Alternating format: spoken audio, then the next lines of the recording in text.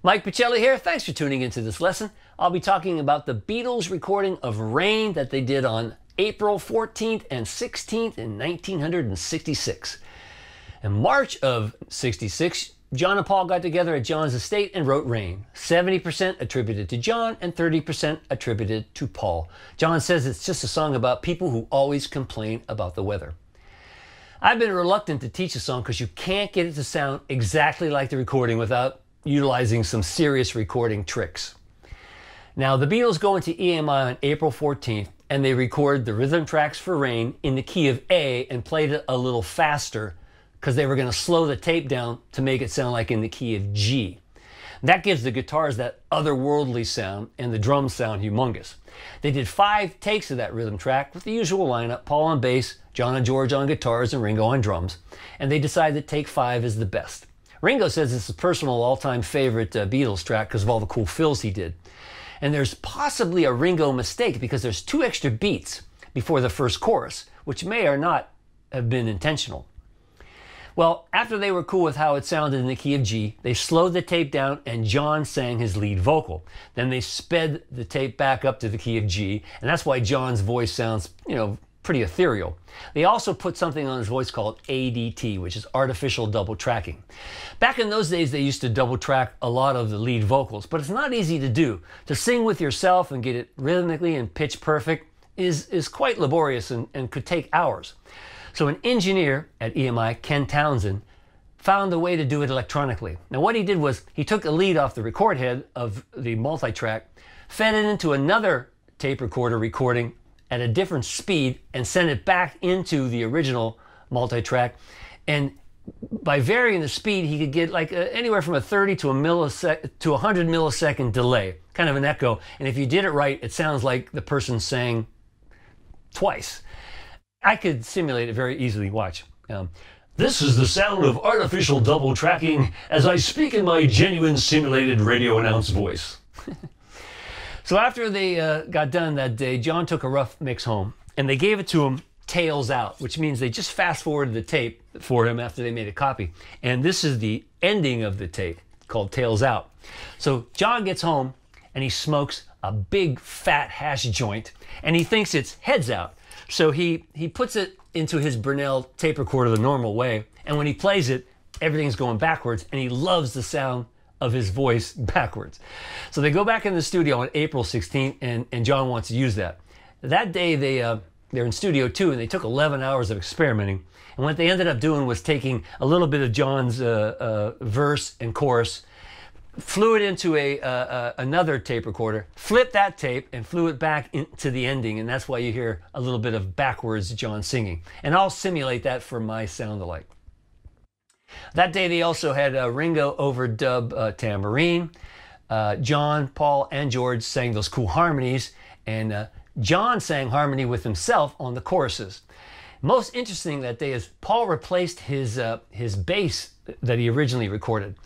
They were never satisfied with the sound of the bass in those days, but they came up with a cool idea. What they did was, I have props today.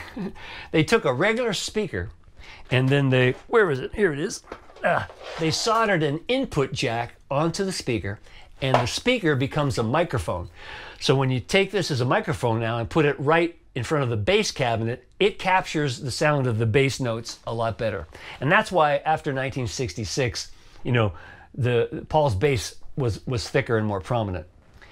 They never played the song live. They did 3 lip sync versions of it for promo films, and it was released May 30th, 1966 on Capitol as a 45 B-side of Paperback Writer, and June 10th in the UK, and it came out on the Hey Jude album in February of 1970.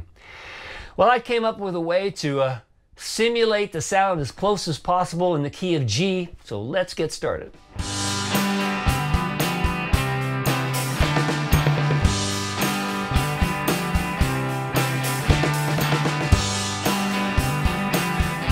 George Harrison is playing his Gibson SG on Rain, something like this one. This is a regular SG that I had this aftermarket vibrola put on to kind of Beatleize it, which may have been a mistake because it's such a sensitive whammy bar, it doesn't stay in tune. Nevertheless, they're playing in A, but they're not even tuned to concert A. They're tuned somewhere a little sharp of G sharp to make their A chord. Matter of fact, here, listen to the original recording. You'll see what I mean.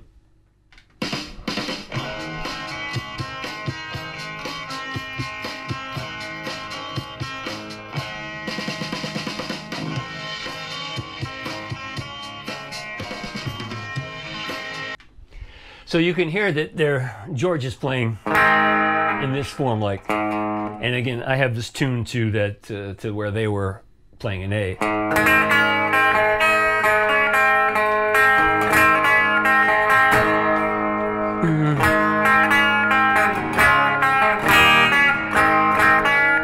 Right? That's what they originally recorded before they slowed it down to the key of G. And most importantly is the chord when on the chorus where he goes rain. You know, they play. I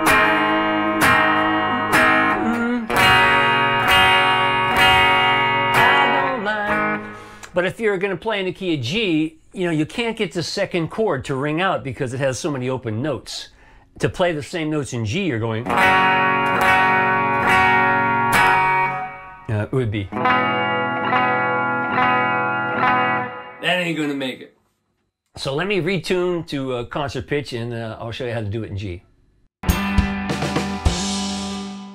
So now I'm tuned in concert pitch, but I've got my high E string tuned down a whole step to a D. So when I play an open G chord, I get a sound like this. Now again, this isn't what they did on the record, but this is how to get it to sound as close to the record as possible in the key of G. So at the beginning, you play this.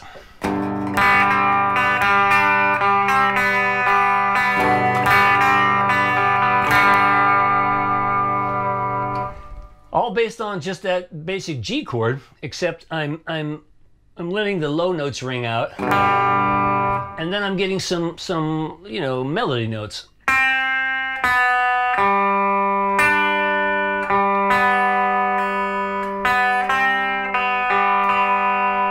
While I have that G ringing out.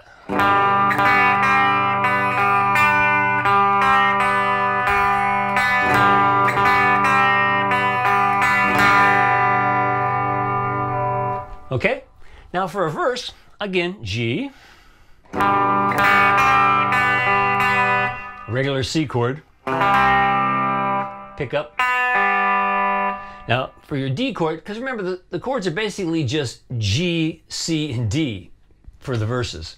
So now when we get to the D chord, just let your fourth and third string ring out and play a D note to a C note. To a G chord.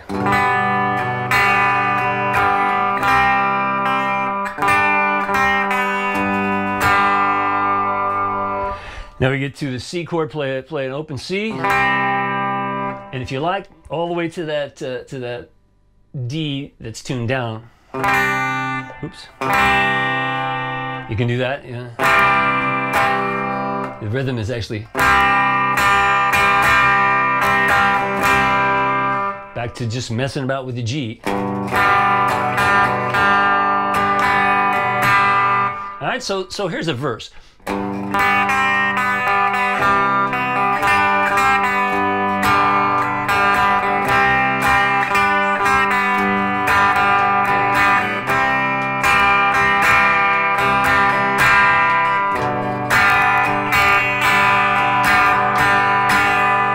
Now this will all work even better when we put John's rhythm guitar in there too, but this part will get you to sound pretty much just like the record. Okay, at the end, the second verse is similar. If you want it perfectly, charts and tabs are available at MikePachelli.com, and you'll see every single measure of George's part. Before we get to the first chorus, now on the C chord, George's part would be a little different. It'd be like...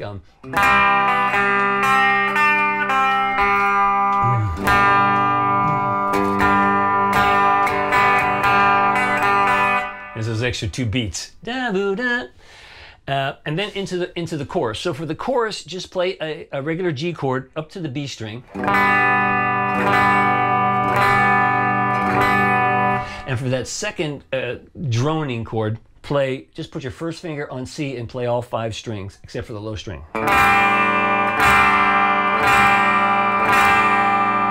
and then a figure on G. And when we put it together with John's rhythm part, you'll see it sounds exactly like the record. Most of the verses of George's part are similar. There's some variants. Again, charts and tabs will show you every measure if you like. Like on verse 3, he plays simpler. On verse 3, he goes. You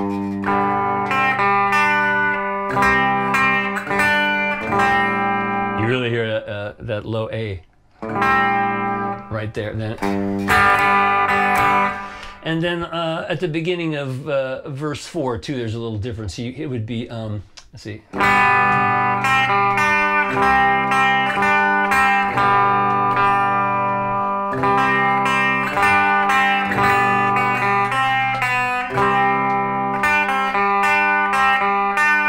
Now on those, since we have the open D, we can go. This is if I even get near this thing, it does that. So on that C chord, you can go something like that, and then back to G. Fun to do. The only difference you'd need is be on the fade out. George's part would be something like this. It would sound. Let's see. I'm looking at the chart.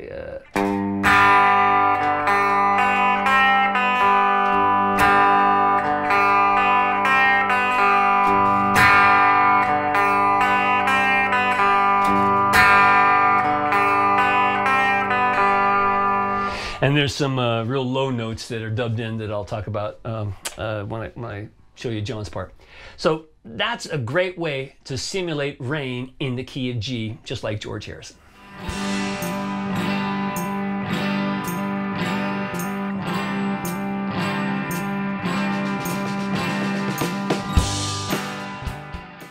John Lennon is playing his double cutaway Gretsch 6120 on Rain. I'm using a country classic which has a similar pickup, so the tone should be close.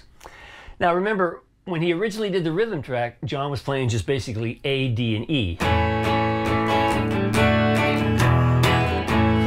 Now, when he plays that E chord, you'll hear a low D on the original 45, and that threw some people off thinking, oh, they must be tuned odd. But that's all that is you hear his open E sounding like a low D. But in order to get the jangly sound in G, we'll do like this. Just standard tuning. So on your G chords, first of all, just play up to the second string on the intro, like this. Then drop your pinky to get a D on the second string.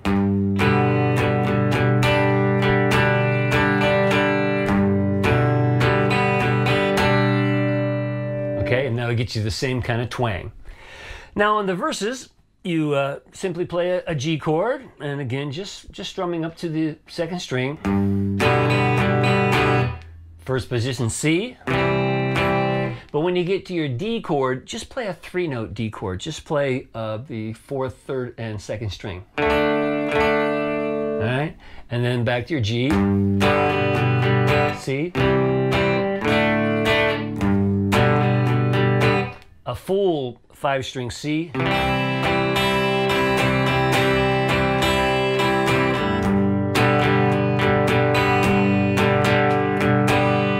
Right? Really simple part, very effective with George's lead work. So again, here's the first verse.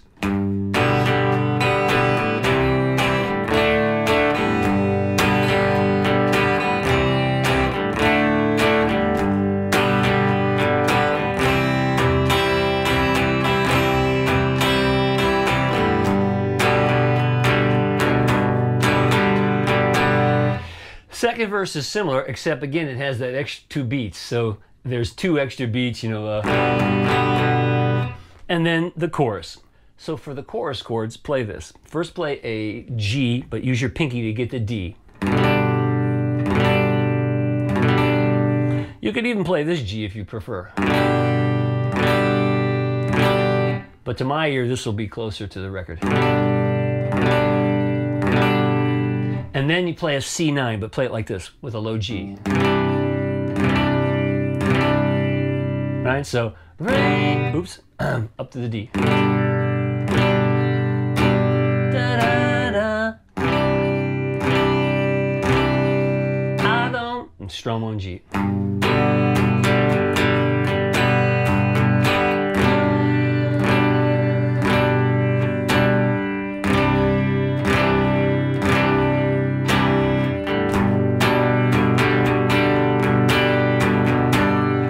If you do that, combined with George's SG part, it'll sound just like the record.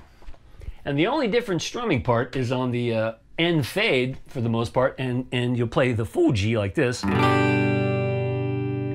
and strum this pattern. Strum. Did I do that right? Read the chart, Mike.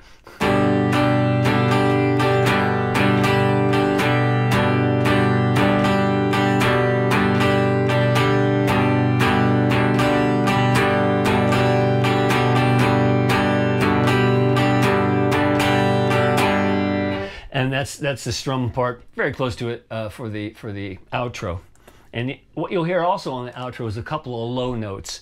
And that again throws people off thinking, they were tuned some crazy way. No, they were just standard tuning, pitched up in the key of A, slowed down in the key of G. But there are 3 low notes that I simulate on my sound, like, and it's just a G, D, G, tuned real low, like.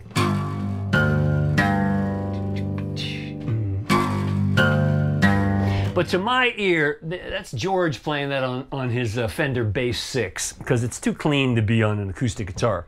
So that's what I think that overdub is, and I use the Keras for my the fade. Any road, those are the parts you'll need to play Rain like John Lennon, sounding like him on the record.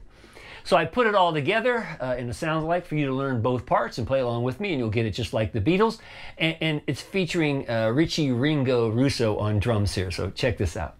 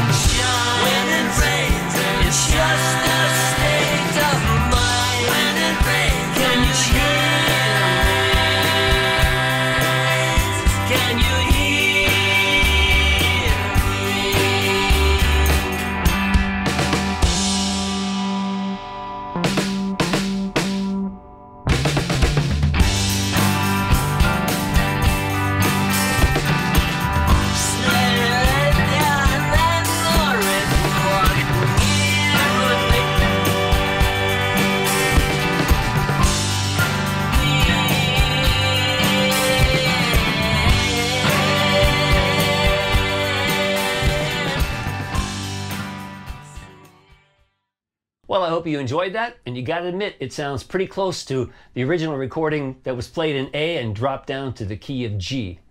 I suggest you learn George's part and John's part, play along with my sound like, and you'll get it just like the Beatles. If you'd like to drop me a line, do so at mikepachelli.com. That's where the charts and tabs are, and I even wrote out George's part in the original key of A and G, so you can see how to do it in either key. So have fun playing these songs. Thanks for hanging out with me, and until next time, I'm Mike Pachelli. Take care.